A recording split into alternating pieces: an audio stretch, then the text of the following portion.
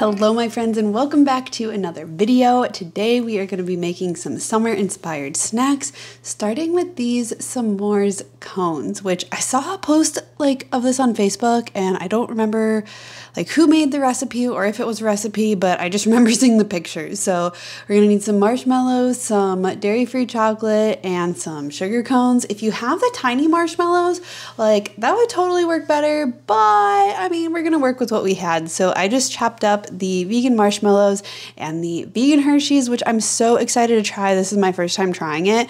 I actually got it for when we went camping, but we didn't end up having a fire. So all I did was kind of break up the chocolate and the marshmallows and alternate stuffing chocolate, marshmallow into the sugar cones and then wrapped them in foil.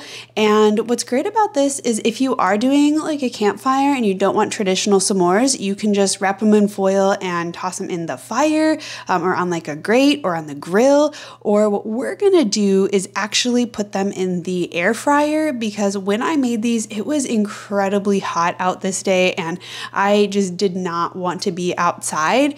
And I thought it would be a really cool option to show that you can make a snack like this that's really summer inspired indoors if you don't have access to a fire. So I put these in the air fryer for about 3 minutes at 350 degrees, and that seemed to do pretty well. I think if I did it again, I would add a little bit more time, and then I just added some graham cracker crumbs on top just to kind of aesthetically make it look pretty, and this was a really tasty way to eat a s'more.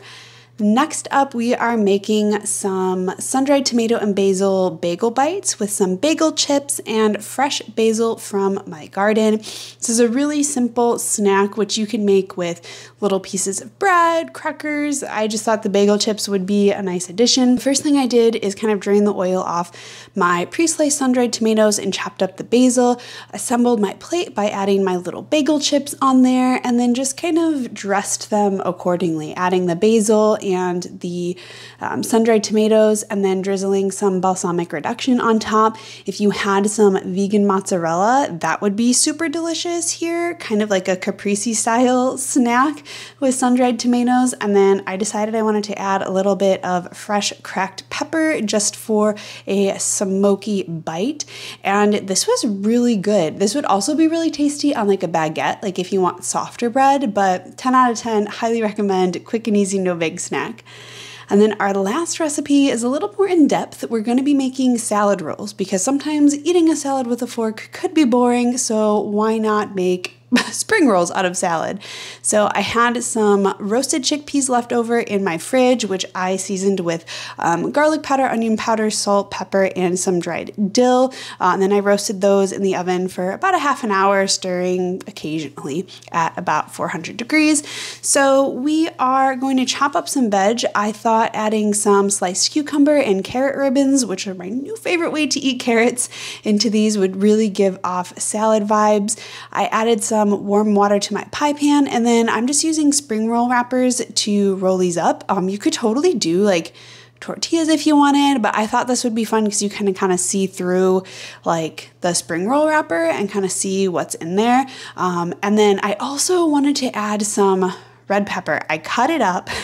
It was in my fridge. I had done it the previous day because I was already doing a recipe and I just forgot to take it out. So I wanted to add red pepper in these rolls, but I totally forgot. And I actually did a really good job rolling up this first roll, but the rest of them did not really turn out so good. But at the end of the day, they're just gonna get eaten, so they don't have to be perfect. And I feel the more you roll these little spring roll wraps, the easier it is. For the one that ripped, I don't remember if I just left it that way and smashed it as is, or if I kind of softened another wrap and wrapped it twice. I don't remember, but either way, I had success wrapping these and they looked really cute. And again, this is just kind of a fun handheld salad option, and you could use any greens, any vegetables, any protein. I've done sesame tofu in these before. I've done I don't know, just whatever you want really. And then I had some pre-made ranch that I used for these and it was delicious. And there's the red pepper. But I hope you guys liked this video. Let me know in the comments below what your favorite snack was. Like and subscribe when you're new, and I'll see you in the next video. Bye for now.